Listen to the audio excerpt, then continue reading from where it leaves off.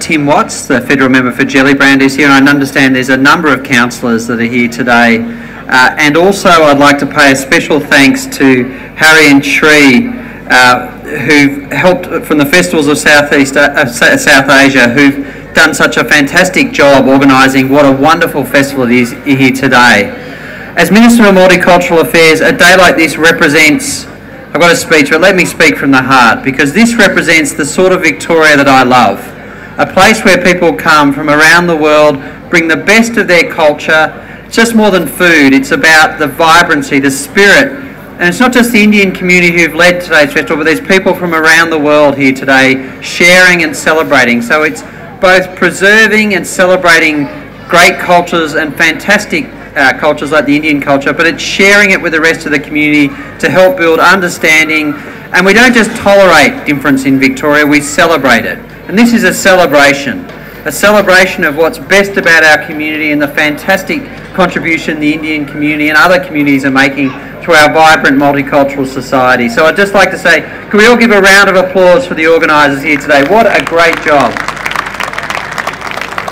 And I'd also say, as Minister for Multicultural Affairs, it's important to note it's 68 years. It's the 69th National Day, because of course the first one was #1, but it's 68 years since India, in the words of Nehru, made its tryst with destiny. And what a 68 years that's been. And India, we often talk about, and I'll be careful what I say because my wife is from China, but we talk about a Chinese century. This is also going to be an Indian century. India is going to take its rightful place in the world. 1 in 6 people in the world, in fact more than that, are Indian.